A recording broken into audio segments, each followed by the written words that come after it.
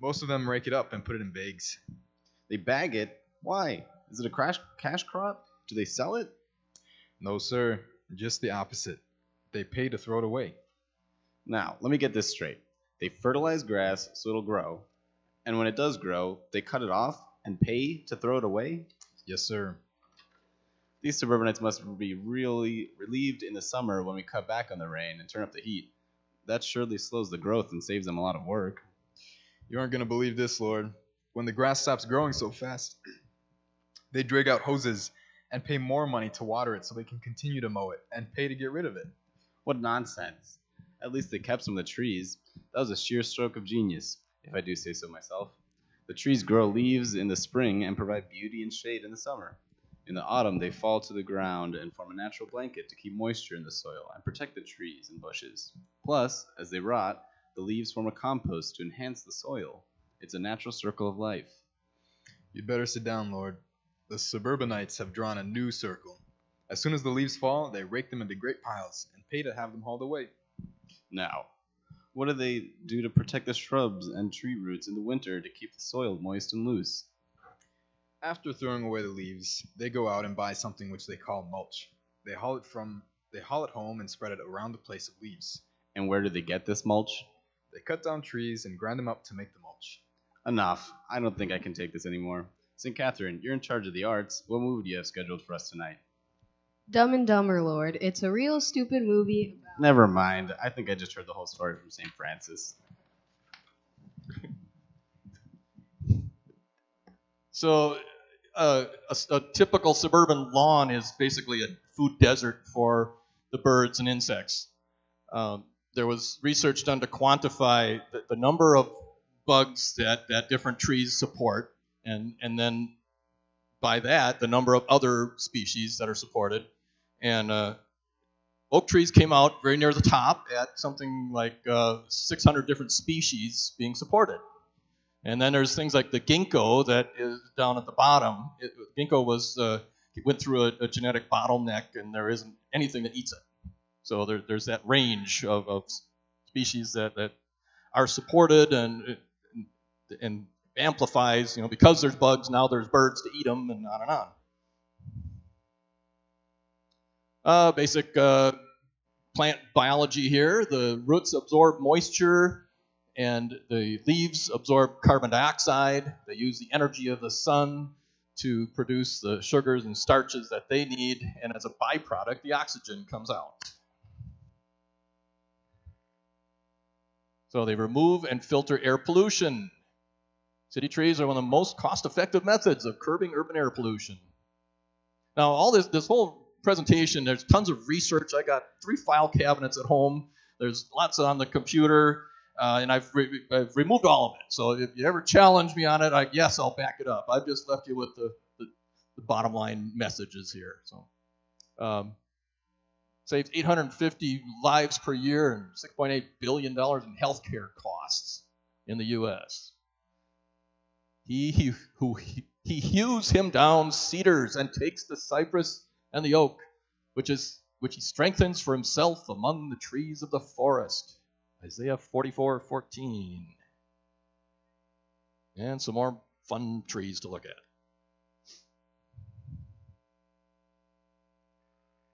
Social benefits. We're moving on to the next category. They are often huge disparities between a leafy privileged area and the barren underprivileged areas in a city. Living in green neighborhoods reduces stress. The urban green space improves pride of place. It can actually reduce crime. You've got visual screening, noise buffer, healing and wellness. I'm going to cover a little more. And even decreased asthma and obesity. Some of this gets into, is it correlation or causation? A wealthy neighborhood has big tree-filled yards, and a poor neighborhood has apartment buildings, and it may not be that trees are the cause. There are correlation that wealthier people are happier. I don't know if that's necessarily the case. I don't think it is. There's further research to be done on some of that. Having trees and greenery visible out of a hospital window. This is actually old research, okay? If you're looking at a brick wall or a parking lot out of your hospital, window, it's going to take you longer to heal than if you're looking at screen-growing stuff. Now, at the cost of being in a hospital, $5,000 or $10,000 a day, doesn't that warrant having green space around hospitals? Alzheimer's disease and dementia, 10% reduction in amount of medications used if they have horticulture therapy and water gardens available. 30% fewer falls. And then there's something in Japan that's been around a long time called forest bathing. They have organized programs and facilities, and the employers will purposely send their employees out to be exposed to the nature and get revitalized in order to be better workers. 52 different dedicated bases for forest bathing in Japan. Healing gardens. So besides mature people, now again, it's just some of the science. The canopy. So relating, it's some of the approach of social sciences combined with natural resource management, how to layer things and compare and measure. So shade trees for kids. So another benefit is avoiding skin cancer. That's a good thing, right? And how many playgrounds are out in the hot sun instead of under the shade of a tree? Nature deficit disorder. The door prize for tonight, Last Child in the Woods, was one of the seminal documents from a couple years ago that kind of woke everybody up about this. Nature deficit disorder, I think, was coined by this author, that kids are not getting out in nature enough, and it's affecting their mental health and even their immune systems and such. So exercise, balance, and coordination with the help of a tree. The numbers here. So of a big survey of thousands of parents, only 2% had ever, parents who allowed their kids to climb trees, only 2% had ever broken a bone because of climbing trees. And then if you look at the sports, 3.5 million American children under the age of 14 receive medical treatment for injuries from organized sports every year.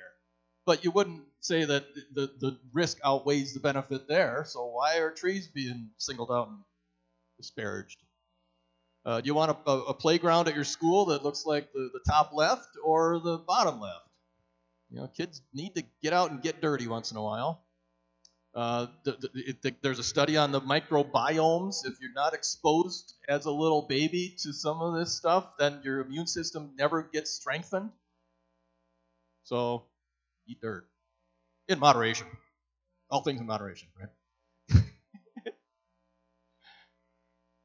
So David inquired of the Lord, and he answered, "Do not go straight up, but circle around behind them and attack them in front of the balsam trees."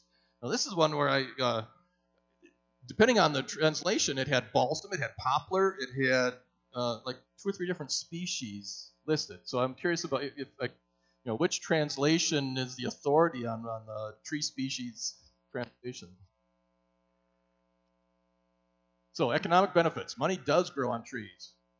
Obvious one is lumber, building materials, fruits and nuts, increasing property values. There's a whole other talk I could do on appraisal, which I am not. But so real estate, you go to sell your house and you've got mature, growing, healthy trees there. On average, it can be 15 to 20% premium on a similar house without the trees. Proven by lots of statistics and real estate agents. They provide natural air conditioning and energy savings. So the thing is, if you think about the sun, okay, we're facing, let's say that's south, I think it is. In the wintertime, the sun is coming up low, and the highest it gets is about 45 degrees, and it goes down again. Days are short. And so you don't necessarily want a big evergreen tree keeping you from gaining that solar energy. You want to have it open at that level. But then in the summertime, the sun comes up over here, it goes right overhead, and it goes down over there. So the mature deciduous trees that can block a lot of that summer sun, so you want them on the east and west of your house, but not directly south, so that you can shade in the summer but gain the solar energy in the winter. And then the winter winds coming out of the northwest over in this corner is where you put your evergreen windbreak. And they can keep the winter winds away. Business districts see increased sales, desirability, and rents. Shopping time is extended. Just because of trees in a shopping area, people are going to want to spend more time there than somewhere that doesn't have trees. Now, I used to work with a forest consulting company locally that every year we'd get a couple of calls. Oh, I've got a big black walnut in my yard. You want to come and give me $10,000 for it? And we'd have to say, gee, no, sorry, because it is a single tree. First of all, the volume's not there. Because you need accessibility, you got to be able to get a big piece of wood to the mill. And most often in urban settings, that's not the case. You got to cut it into pieces to get it out of there. And then the quality and the species. So too often urban wood has metal in it. You got old fence lines and hammered in bird feeder hooks and whatever. It's a pretty big risk for the mills. And then just the size, that needs to be a minimum of about 12-inch diameter and 8 to 10 feet long log to be anything a mill would be interested in. There are some band saws that are portable. A guy can pull it around behind their truck, show up at your site, and bandsaw a single tree into lumber for a modest cost. So it is feasible that if you really wanted to make lumber out of your own tree, at a minimal cost, you can have it happen, but it's not going to pay for the removal by any means. I will plant in the wilderness the cedar, the shita tree, and the myrtle, and the oil tree. I will set in the desert the fir tree, and the pine, and the box tree together. Isaiah 41:19. There are also some symbolic, intangible benefits. If we are planting trees that we aren't going to benefit from them ourselves, we are giving a gift to the next generation. Leave it at that. So there are problems with trees. The bottom left is a little diagram of tree roots getting into a sewer line. Now, there are oftentimes plugged sewer lines. They open them up, they find tree roots, and they blame the tree. But a tree root, think about it, it's a soft little plant tissue, and it does not penetrate an impervious surface. It isn't going to break into a pipe or a brick wall. It's only following a nutrient stream. So if the pipe is broken and leaking all these nutrients, of course the tree root's going to find it and get in and then occupy that space and take advantage of all those nutrients.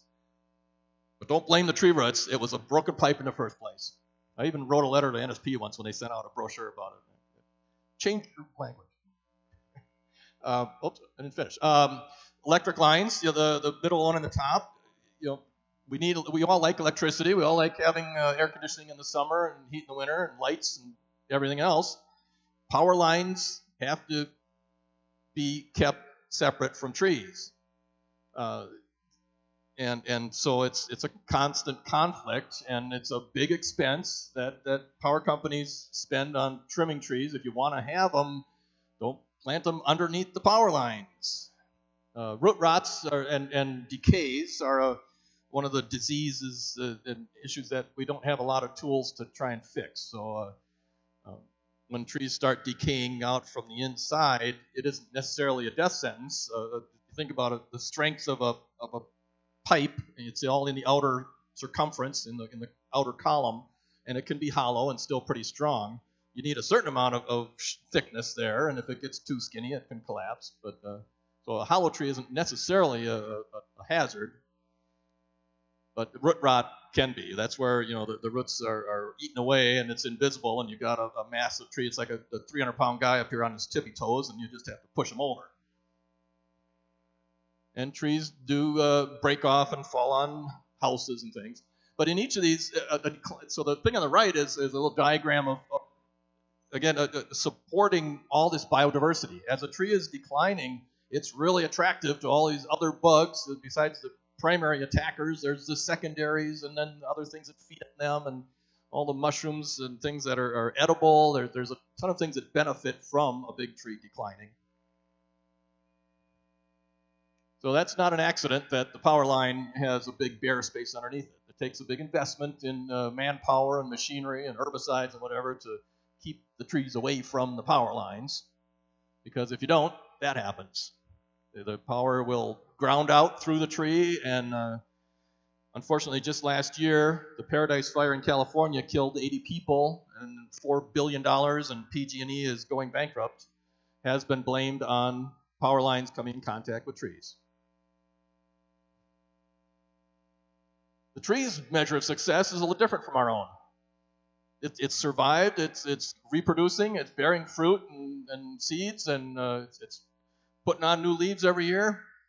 But you can see right through the trunk on that thing. It could collapse with a little push. You wouldn't want that growing over your house. So, trees' standards of success might be different from people's.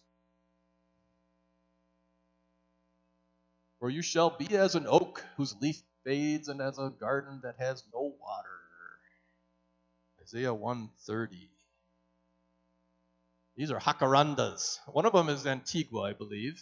It's a tropical tree that Antigua, Guatemala, sorry. And I don't think the other one is, but incredible when they're all in flower like that. So opportunities or the tree care. So tree ID, I've got a whole other PowerPoint on it, switch to later. We've got the selection and planting. So you need to look at the site, first of all. What's going to fit there? Look up. Too often people aren't looking up when they plant their tree under a power line. Move it over 20 feet. It'll have enough time to grow and be a mature tree. And you put it in the wrong place, and they're going to chop it off. The soil types, the amount of water it's going to get, the amount of sun it's going to get. You can choose. You can start looking at the plant catalogs, and you want one that's round or pyramid or a light trellisy type of shade. What colors do you want? You want it to flower? You want fruit off it? There's all the choices that you have to think about. And then when you're planting it, the options of what size to get. So bare root is usually up to about 6-8 foot trees. You can still do bare root. A dry root's a dead root, so if you're getting a bare root, keep them moist and dormant until you actually get it back ground. And then there's potted ones, and then there's B&B stands for balled and burlapped, and that gets into the bigger stuff. You can handle up to maybe 10, 15-foot trees, but now you got a soil ball that weighs a couple hundred pounds, and you need machinery to move it. And then spades are a machine that I should have thrown a picture in one. It's mounted on a big truck. And they've got, it's kind of like giant shovels that all scoop in around the root ball of a tree and then pick it up and move it to wherever, put it back in. They have to dig the other hole first with the same machine. So you have an empty hole, and you go get the tree, and it picks it up and puts it in that hole. And they can move up to maybe 10, 12-inch diameter trees, although it's hard on them. Again, considering biodiversity and host value, what do you want out of your tree? So that's just an example of a catalog. You go on a Bailey's or Bachman's website, and you've got filters you can pick, all the different parameters to pick out your tree, what colors and sizes. Pruning young trees is really important. I'm not going to do much more than this. It's establishing the structure and the scaffold, and it doesn't happen often enough that young trees can be shaped up so that they're a valuable tree in the future. If you have what's called codominant stems, so you have 2 leaders, and then as those 2 leaders both grow in diameter, you've got outside surfaces that can't stitch together, and it gets up to be where you think it's going to be a nice tree, and the wind comes the wrong way, and half it rips out. That could have easily been corrected with a young tree if you established the strong central leader with the scaffold branches coming off it. There's some simple corrections when they're young that make a big difference in the value of a tree later on. And where you plant it, what too often happens in new suburban developments, they bring in the bulldozers. Well, they cut down all the trees, first of all, and they bulldoze off the topsoil and stockpile that. And then they build houses. So you've got machinery driving around in the mud, compacting everything. They bring in gravel. They dump their cement trucks out. They wash it out. All this stuff happens as the building is going up. And then they resell the topsoil that they stockpiled back in. They put a couple inches on there. So you've got a thin layer of decent soil on what's crummy, compacted soil. And the trees that they plant can then do this. It's only got access to decent soil in the top few inches, and that's what it uses. And then one day a wind comes along and lifts up the carpet, and it hasn't even gone in the ground. And he took of the seed of the land, and he planted it in a fruitful field. He placed it by great waters. He set it as a willow tree. Ezekiel 17:5. Some of the pathogens or threats. You have insects. In the category of insects, you've got some that are dangerous and some that are not. You've got a lot of foliage feeders, little bugs that are going to be a nuisance. They might drop on you, or you see one and you go, oh, ick. But it's really of inconsequential to the tree. They've got plenty of reserves. They can handle their leaves being stripped off, and they put out more leaves, and as long as it isn't chronic and repeated, they're okay. Then you've got boring insects that maybe nibble off the tips of the twigs. There's one twig girdler on oaks, and I've gotten calls to, what's wrong with my tree? It's losing all these little tufts of 5 to 10 leaves, and they're all over the yard. And it turns out it was either the twig girdler, the little borers, or squirrels. The tree can handle it. They're fine. I like those kind of consults. You can say, yep, your tree's not dying. And then they can be a vector, though. They carry other funguses and viruses. So the Dutch elm disease that wiped out all our big, beautiful elms was a little bark beetle carrying a fungus, and the fungus is what killed the tree. Oak wilt's the same kind of thing. It's a beetle carries a fungus. So they are dangerous. And then there's the fungus, and that's another disease category. You've got decays, root rots we talked about. And then some of the bacterias, elms that are still around, will often have a white streak going down the side, and that's a bacterial wetwood. So again, it's harmless enough to the tree, but in a hot summer day when it's oozing and smelly, it looks nasty. It's living on the dead wood inside. And then, of course, storms, storm wind damage, climate change, other threats out there. And as a representative example of one of the worst threats right now, it's this emerald ash borer. That's a nice big picture of it. It's actually only about the size of your thumbnail. And so the top left is the emerald ash borer, and all the other green bugs are not the emerald ash borer. So that was a really helpful handout I would bring to people when I get calls. I think I've got emerald ash borer because it made the news. And which one is it? Oh, no, it's that one over there. All the lookalikes. And Japanese beetle is on there. That's one of that's a big nuisance. The cicada to the right is one that in Guatemala, little kids will capture the cicadas, tie a thread on it, and fly them around like a kite.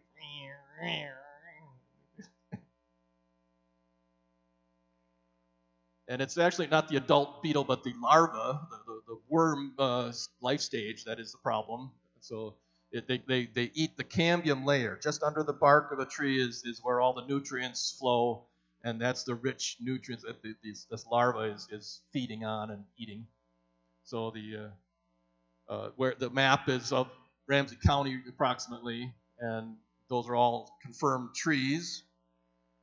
And then the red spot in the middle is us, this church, and there's again a street heading off to the southeast from here is where all those trees have been identified, and I assume gone by now. So that's Earl and Minnehaha, and where the emerald ash borer has been identified in the neighborhood. It's gonna take out all the ash trees. I've been to Ohio and other places where it's worse. It's been there longer, and the only ash trees living are ones that are being injected with an insecticide. So the urban forest managers, your city foresters, are preparing for that by doing preemptive removals. It's kind of like a preemptive war. Is it really a good idea or not? If all your trees die at once, and there's street trees, you have to take them down. It becomes like a snowstorm. You don't have a choice in the budget. They're too brittle, they're too dangerous, it's a safety issue, and it'll break the budget. So they're preemptively removing them along with street projects and things. It's the time to do it. And unfortunately, we didn't learn our lesson after Dutch elm disease came through and wiped out all the elms in the 70s. They planted way too many ash trees. So we have population of 30, 40% of our street trees are ash, and it's all one species. Diversity is one more resilience to whatever next bug comes along. So when your ash tree dies, don't plant a maple. There's too many maples being planted right now. I will pour out my spirit in your descendants, and my blessing on your children. They will have like water grass, like willows on a riverbank. We all know that willow trees like water, and the more they have available, the bigger they grow. So that is the end of that one. We've got some yard tree suggestions. So if you are thinking about planting trees, we've got black oak. Now this is a list from Iowa, so it's only a little further south of us, which is, with climate change, probably a good thing. So there are only one or two on this list that I haven't seen a lot of in Minnesota already. So they are all here. The bur oak, chinkapin oak, northern pin oak, northern red oak, scarlet oak, shingle oak, Shumard oak, white oak, river birch, bitternut hickory, shagbark hickory, hackberry, ginkgo, Kentucky coffee tree, which does not make coffee. It was misnamed. Sweet gum or liquid amber. Oop. What happened there?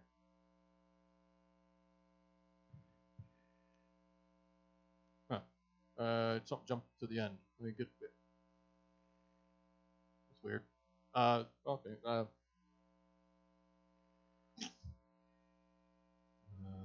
We're jumping to this one already. Am I not going backwards on that? Yeah, jump to the end. Well, okay, there. Okay, oaks. We got the hackberry. We got sweet gums. Ding. Okay, well, let's jump it on. So now specific tree species. I'll just blow through these real quick. Amur macchii. Again, these are all ones you will find in Minnesota, and they're all options. They're all decent trees, depending. I'd stay away from ash. Black, green. There's black walnuts. That's what's outside the front door over here. It's a black walnut tree. In the fall, we get the big green nuts. And other than that time of year, it's a nice tree. They can stain sidewalks and things. Poplars, we've got the big tooth or the quaking aspens. And you can tell by the big tooth is named for the edge of the leaf. It's larger than the quaking aspen is a real fine. Basswoods, and its cousin, the linden. Birches, river birch, paper birch. There's also yellow birch. Ohio buckeye, there's not enough of those around. It's a nice tree. Again, a fairly good-sized nut for the seed. Buckthorn is not one we want to plant. That's one you want to stay away from. Invasives is a whole other topic I didn't get into either. Butternut's a cousin to the black walnut. So the black walnut has a nice round golf ball nut. The butternut is more egg-shaped, a little bit longer, oblong. Catalpas, that's one with the giant leaves, and it flowers later than everything else. Got a nice big showy flower, but it comes out late when everything else is done flowering. And there's the bean pods. Cherry, cottonwoods. People complain about the cotton. Well, it's a couple weeks out of the year, and then it's other than that, they're a messy tree. Well, a lot of trees drop something at some time of the year. I don't have anything against cottonwoods, and they have their place. There are Midwest redwoods. It's the biggest tree we're going to have around here. Crabapples, whole variety of different sizes and colors. They are susceptible to a common disease, apple scab, so you want to watch you get a variety that's resistant to that. Elm is the one that's subject to Dutch elm disease, but there are still lots of them around.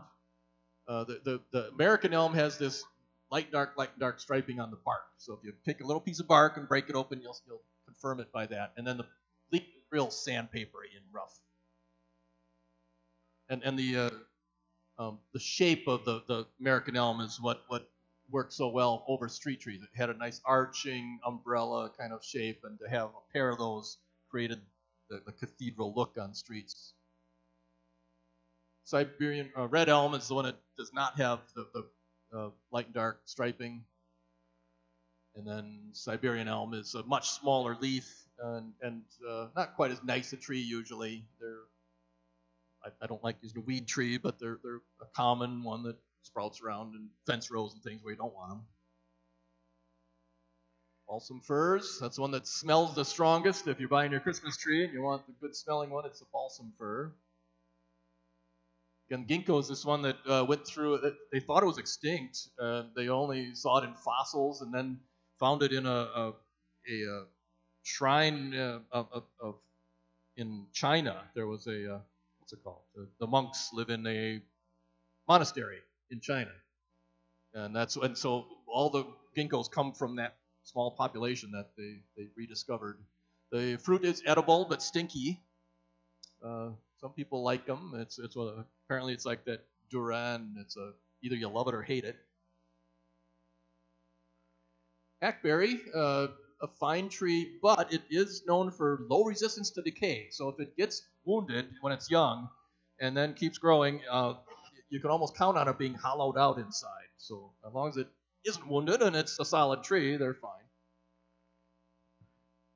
It also hosts a psyllid insect. These little bumps that form on the leaf of the hackberry are a tiny little bug that's so tiny it can fit through window screens. So you don't really want one right next to your house. Bitternut hickory and regular hickory or shagbark. I believe, yeah, there might be a third one, shagbark. Honey locusts, I like those. There aren't enough of those around. Some people don't. Ironwood is a fine, small tree. It's one that doesn't get real big. It's very slow growing, so it's got really hard, dense wood, and it's usually an indicator of really good soils. They grow in the understory in oak forests. Again, not enough of those around. The Kentucky coffee tree, it's a great one. There's a stand of them in Como Park. And they've started planting more of them along the freeways. I've noticed quite a few.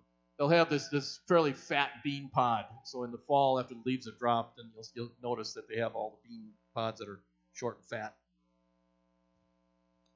The larch, that is a deciduous coniferous. So there is such a thing. The coniferous trees grow cones, and deciduous means they drop their leaves in the winter. So it is a tree that does have cones, but goes dormant and bare like all the rest of the broadleaf trees in the fall. And then it comes back, and in the fall it turns yellow first, so they're really pretty for that little period. Japanese tree lilac, another real small one. If you're looking at putting something under a power line, that's one that will fit. It'll only grow to 20-some feet high. This is the cousin to the basswood is the little leaf linden. This is the one that has a real distinct crown, so it'll be like a solid gumdrop. Only it's a favorite of the Japanese beetles. So these years now, as the Japanese beetle population gets worse, they get chewed on pretty hard. Black locust. That one does have thorns. The honey locust, the thorn is something that does not. This one, nasty thorns. You don't necessarily want that as a yard tree. They're beautiful smelling, and they are a nitrogen fixer. They were promoted for restoring old mines and things because they are in the legume family. So like the beans, they add nitrogen to the soil. But watch out for the thorns. Amur maple, another smaller one. It was widely planted by the DOT, the Department of Transportation, along freeways and different places, but they've since realized it's a little more invasive than they thought, and it's spreading more than they want, so it's no longer planted. Box elder, it's our compound leaf maple. And if you're out in North Dakota and it's the only tree you got, it could be a fine tree. It's just we've got some better options around than oaks and maples and things. But box elders are okay too. Other than they host the box elder bug, so it's the female trees that produce the seeds that are a host. And an issue. Freeman maple is a cross between a red and a silver maple. And then Norway is the one maple that has a white, milky sap in it. So if you break open the leaf, you'll see that identifies the maples. The Norway. Red maples, native. And that's a nice tree. Silver maples. Any of the maples will allow you to make maple syrup from their sap. It's just that the sugar maple has the highest sugar content, so you don't have to boil as much. With the sugar maple, it's 40 or 50 gallons to one, and then with the others, it's like 70 or 80. Mountain ash, it's not an ash tree, so the emerald ash borer is not going to eat it. But the berries are very valuable to birds. And the red oaks, we've got acorns, the pointy leaves are the red oak family, reds and pins. The rounded leaves are the white oak family, so the burrs and white oaks have rounded edges, not sharp points. And oaks are my favorite, really. Then Russian olive is one that's kind of a junkyard dog type of tree. Again, it's good in rough conditions and places where it's a challenging environment. They aren't necessarily a very pretty tree when they get big, but they have their place. Service berry is more of a big bush. You can prune it to be a tree, but it's an edible berry, real nice, also called Juneberry. And then the willows. So you've got, there's about 300 different willow shrub species in Minnesota, and just one or two tree species that actually get up big enough to call them a tree. So, and then pines. So we've got pines and spruces. Norway, the pines have longer needles and clusters. The spruces have shorter needles and individuals. Norway has the longest cones, and they hang down like they can be almost a foot long sometimes. White cedar, that's real popular in cemeteries for some reason. All right, the last thing here, environmental quiz. Oh, it's not supposed to show the answers right away, dude. Population of the U.S., if that's the case, you're going to see the answers each time here. Is currently 300 million. Let's see if the next one works right. Oh, it's showing the answers. Oh, and it's jumping ahead. Wow, this isn't anything of mine. What's up, Damien? Yeah, that's too bad. It's I was supposed to give you the chance to guess the answer before I highlight it. So the animation feature isn't working. All right. We'll just blow through them anyways. Population of the world, 1950. Oh, I didn't do that. Go back. 7.4 billion in the world.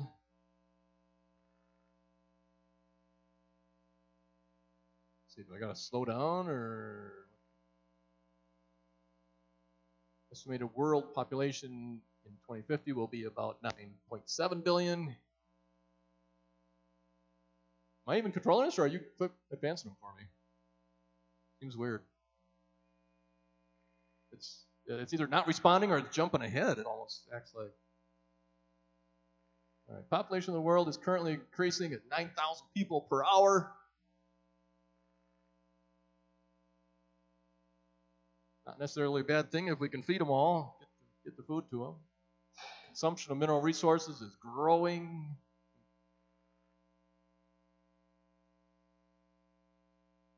U.S. consumption of building materials, which one's the greatest? Of steel, aluminum, wood, plastic, and cement? It is wood by volume.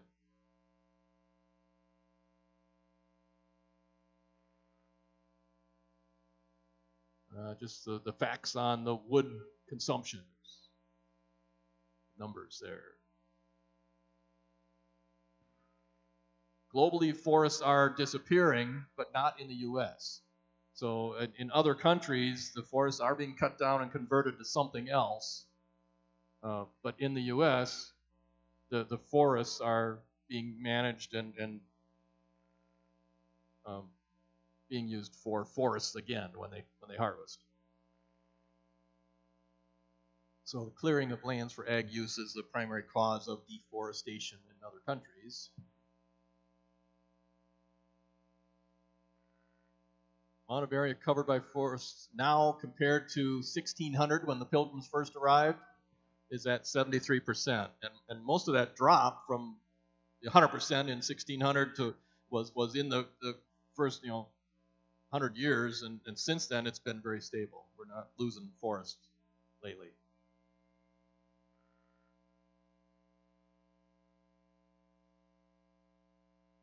Forest covered 70% of land. That's another graphic of that number. It's less, but it isn't disappearing as bad. So there's the drop off in the years. So 1600 to 1900 was when the only loss occurred in forest land. So trees do capture carbon dioxide and release oxygen. That's where wood comes from. My battery is failing. Put it up there. No, well, my remote's over there. Doesn't matter where it's pointing, I don't think. So there's no evidence that any species have ever gone extinct because of logging activity, specifically.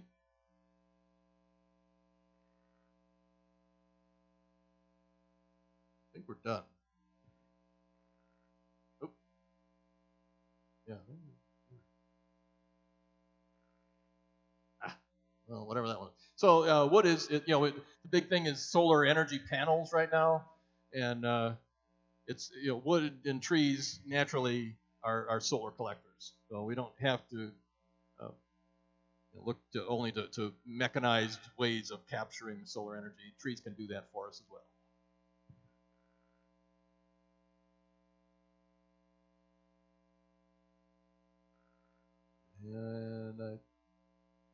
And something a little flaky here, but I am close to done.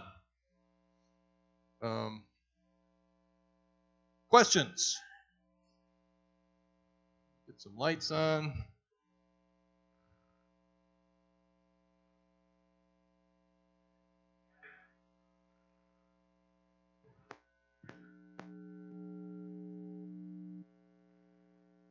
Maybe it had other defects if it would. So, yeah, evidence of borer. Well, if the foliage is 2/3 to 3/4 of what it should have, if it hasn't declined beyond that, it should still be an option. Yeah, once the tree an ash tree has lost enough foliage that it's losing leaves significantly, then it's not going to absorb the chemical anymore either. So at that point, it's a goner. The insecticide does go in and flow throughout the tree, and then if the beetles come along and try and eat the tree, they're going to die from the insecticide that's in there, and it's good for a couple of years. So it's systemic. It's inside the tree. It's not sprayed on it. It's injected into it.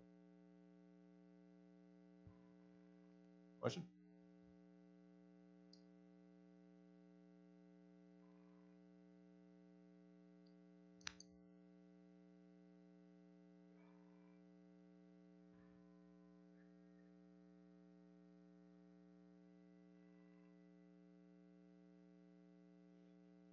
Yeah, there's a right-of-way from the curb isn't the limit of the city property. It's actually, you got another 10 feet quite often where the sidewalk and the boulevard trees belong to the city.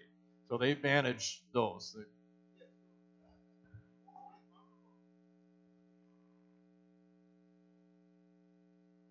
Well, some cities handle it differently. Typically, it should be the city should be dealing with them. A lot of homeowners get possessive about the boulevard tree, and it's theirs until there's a problem with it, and then it's yours. But so yeah, if it's at all a obvious hazard or a risk of some kind, the city should be getting those out of there. That's a safety issue.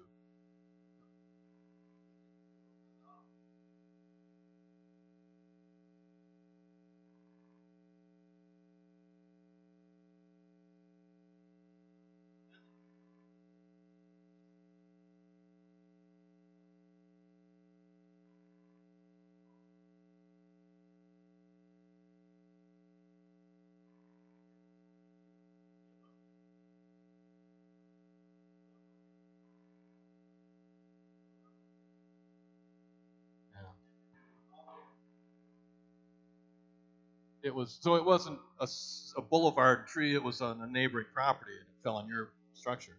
So yeah, one of the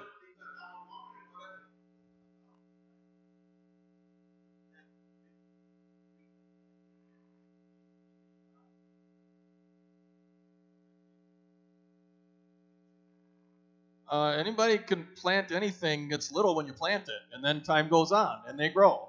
So that you can't stop somebody from planting a tree 100 years ago, and trees will grow into other people's property. The roots will lift the driveway or the branches. So the law, there's a whole other category or talk on legal issues in between neighbors. It's often the case. You have a right to enjoy your property, and if a neighbor's tree is interfering with that, you have a right to prune and remove anything crossing the property boundary without undue damage to the tree. So, well, if it goes to court, the judge might ask, "Did you talk to your neighbor about it? Did you offer to help? Did you work it out?" That can come up. That you've initiated some kind of negotiating. But the thing is, you can't unduly harm a tree.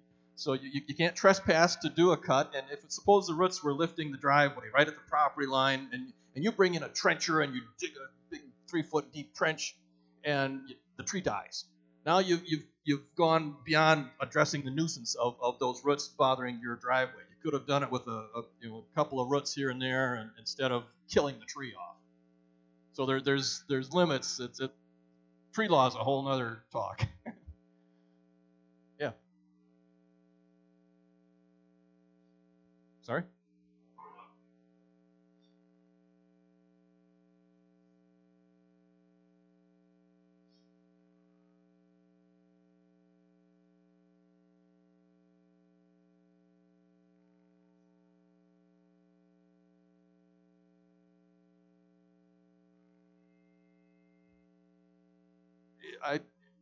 It's not so much overpopulation as a poor distribution of resources. That there's so much food is wasted in the world right now. The numbers on that are horrible. That all the food that we waste, and if it was properly distributed, people wouldn't be going hungry.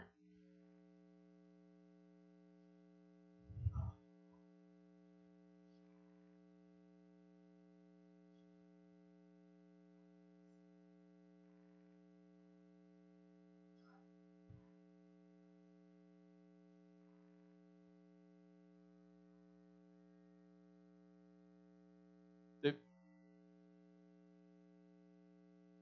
well, yeah. They had some pretty strict enforcement in the past. I've heard that it's less now. That they aren't as strict about enforcing one-child policies. And there's incentives and disincentives. Our own U.S. tax codes can be an incentive to have more kids or not. How much subsidy is there for schools? But I don't know that. Again, it's a fair distribution is a big part of it. We consume so much more per person in energy and resources in wealthy countries than they do in the poor countries. So we've gone through our industrial stage, and we polluted like crazy, and we cut down all our forests, and then things changed in the economy. Now other countries are going to be denied that opportunity. Should we say that China can't build coal-powered plants to have electricity? They have a right to develop as we developed, but we should be smarter about it. They should have other options that we didn't know about when we went through the same phase of development.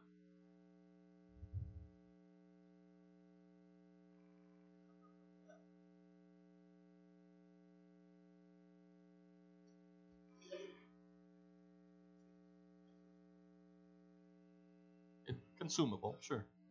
Yeah, nobody's going to spend money on treating a sick tree. It's firewood. Yeah.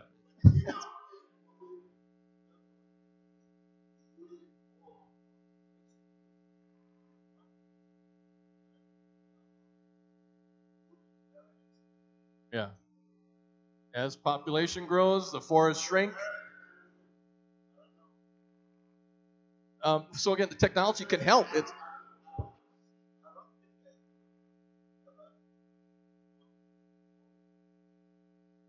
That's where you can bring in solar powered lights and solar ovens and things. There's technology that would help alleviate having to cut down the trees just to burn them.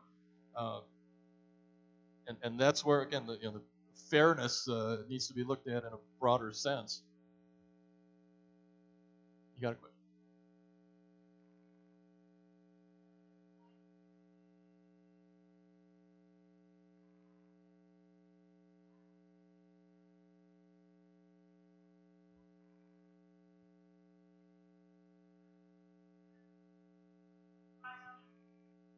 Right.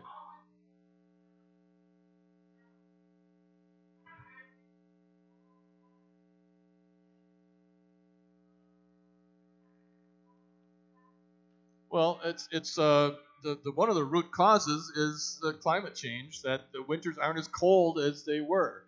All throughout the Rockies there's that issue. The bark beetles used to get killed off by 35, 40 below temperatures, and now if it doesn't get that cold, it only gets to 25 or 30, more of them survive. We don't have killer bees or some other nasty insects from the south here in Minnesota because it gets cold enough. The emerald ash borer has not exploded in population as bad as other places because it gets cold enough. It's not gonna stop them completely, but this last winter they got numbers on it. It got down to 35 degrees, a little bit further north in Minnesota when it was that cold for long enough time, for a few days. 90% of the beetles got killed. You come a little further south, mid part of the state, got to 35 below, but only for a day or two. There it was like 80% got killed. And then here in the Twin Cities, it hit 25 or almost 30 below briefly, and 60% got killed. So there's 40% surviving. They're going to still come back to haunt us. But those kind of things affect the population, along with the forest changing in time. As it grows and gets older and the trees are crowded, they get weaker, they don't have the same resources, they become susceptible to beetles. So the age of the forest and the makeup of the species are all factors too.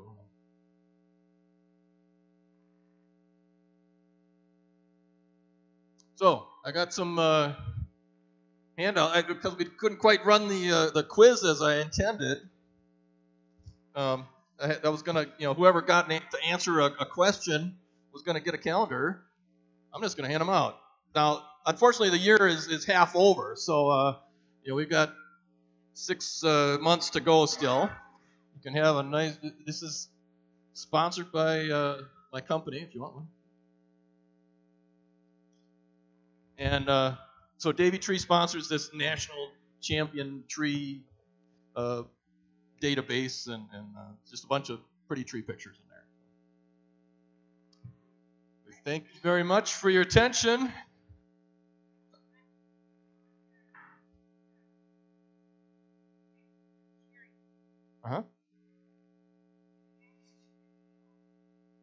I'd be patient. How big is it now? Is it just little? I assume it's.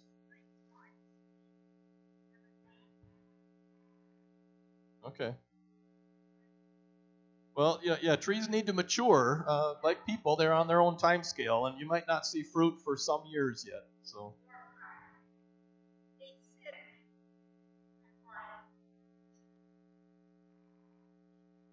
Yeah.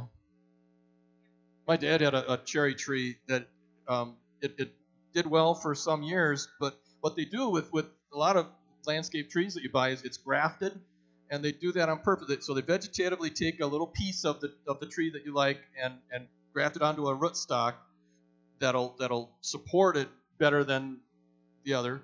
But that way they keep a real consistent crown shape. They know that what's the picture in the catalog is going to look like the tree when it grows up. Unfortunately, on this one, the rootstock it matured at a smaller size than the crown.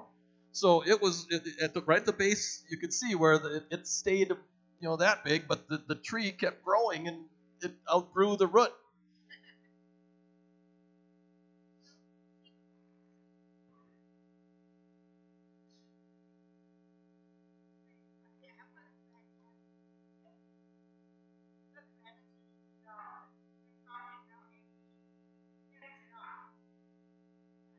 Okay.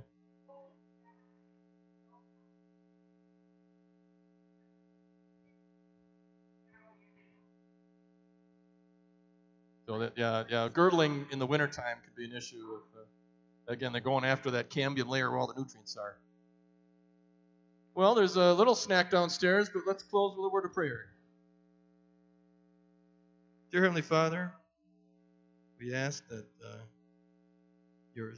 your gifts of trees be something that we can open our eyes to see and appreciate. We thank you that we have them to provide us with so many different things and give us a place to grow. And we ask that in Jesus' name we be able to continue to be stewards of your creation. Thank you, God. Amen.